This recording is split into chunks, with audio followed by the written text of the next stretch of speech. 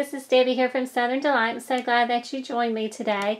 Well, today I'm going to show you how I did some wax melts. And we're going to concentrate on these little three fellas down here. I have a little plush bear that I dipped. There is a little doggy that I did, and then I changed the containers out, and there's another teddy bear in there. But this is 3 ways that you can market those little plush toys that you can pick up from most anywhere. These I happened to pick up at the Dollar Tree, and I used a little bit of wax and some soap scents, and I made a beautiful, beautiful gift to give someone. So stay tuned and we'll get started. Alright, I've stretched out some wax paper. These are the little plush toys that I'm going to be dipping, and I am using some scented soap scents that I have on hand. This one is apple. Coconut makes a nice one as well. And then I have put probably this wax here. Added some water in. I filled it about halfway, and then I've added another ceramic bowl in it and poured about a cup to a cup and a half of the wax inside of it. And now we're going to be melting the wax down. And you might want to make sure you're using a bowl that you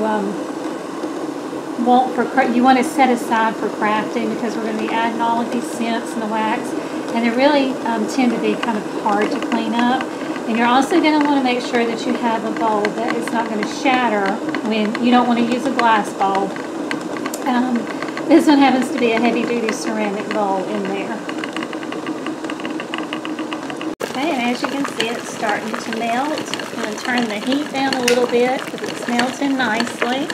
And then once it melts, we're going to pull out this bowl and add our scents to it.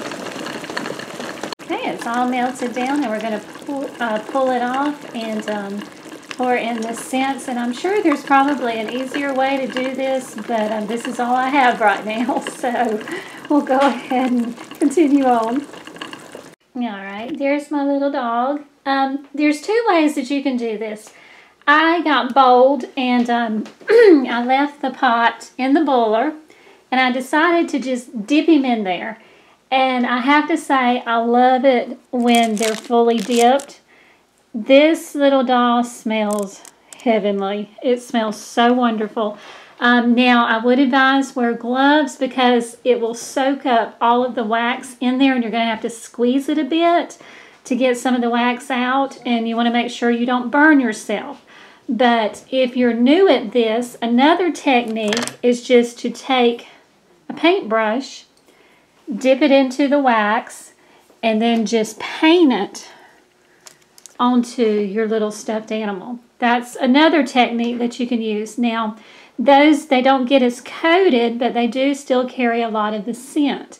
But this one right here, he actually feels like wax. So I really love this technique, and it's drying right now. I'm going on the wax paper, but I think I'm going to continue using this technique here where you dip them in.